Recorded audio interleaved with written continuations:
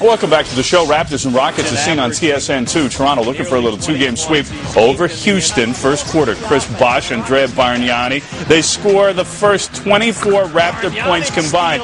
12 for Bosh, the RuPaul of big men. 12 for Bargnani. Raptors had a 6-point lead after one. In the second quarter, Sean Marion playing that tight D. Boy, he's good defensively. Blocks Yao Ming from behind. On the other end, he's going to convert the little alley-oop from Roko Ukic. Rockets, though, respond. Yao grabs the offensive rebound, and he just slams it down. Then Yao blocking Jake Bosco. Nice try. Kyle Lowry feeds Von Wafer. Give us a highlight reel jam. Ron Artest knocking down a triple. Rockets out by 8 at the half. We go to the fourth quarter. Raptors down by 6.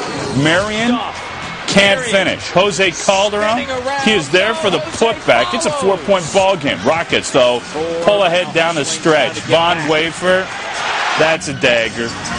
That's another dagger. Calderon would tie a career high with 16 assists. He dishes to Bargnani. Not enough, though.